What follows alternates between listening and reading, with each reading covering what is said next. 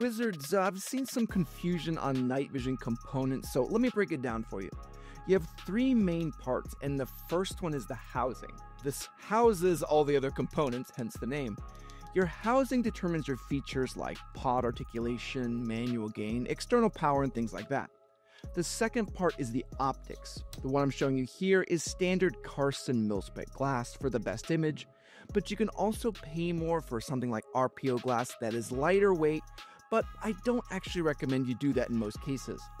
The optics help the intensifier inside be larger so you can see them, and give you diopter and focus control so, you can focus the image and see it.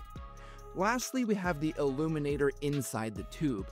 This is the magic that makes night vision happen, and it's the sole piece that lets you see in the dark.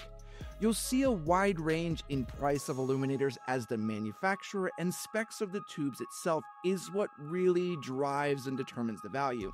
So now you know, Wizards, all the pieces of night vision, and you can quit asking me which housing gives you the best night vision because that doesn't make any sense.